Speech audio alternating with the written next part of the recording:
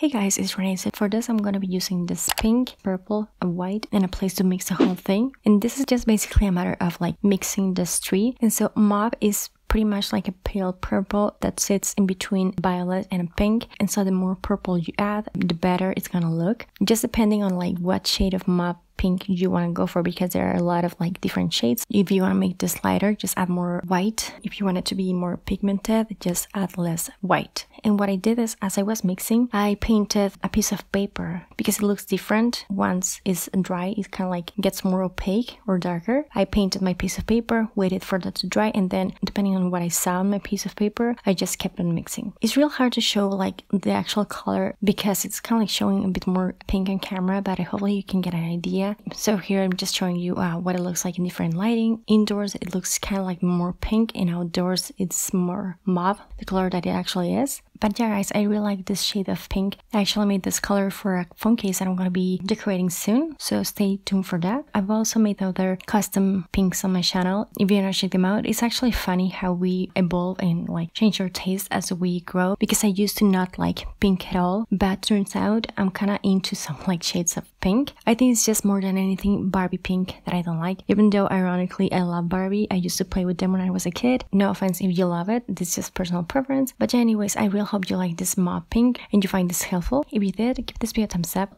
Check out more acrylic paints that I have on my channel. Subscribe for more. Thank you so much for watching. I'll talk to you later and take care. Bye.